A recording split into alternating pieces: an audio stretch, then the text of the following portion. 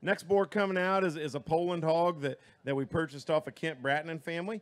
He's sired by First Sight back on a Purple Rain sow. We own this hog with Cole Reeves, Staten Farms, and Bratton. This was the reserve champion Poland boar at CPS at the Summer Type Conference this year. We think this thing's incredible. We love this thing's feet and legs.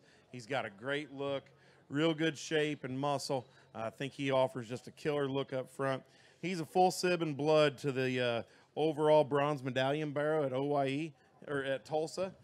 He was a champion Poland and the bronze medallion, which would be the third overall barrow there at Tulsa. The champion Poland Guild at the Oklahoma State Fair. The mom raised the champion Poland barrow at the Wisconsin State Fair in 2017. Grandma was a reserve champion Poland Guild at both CPS and Expo in 2014. I think this one, we felt like he was kind of a steal there at Summer Type.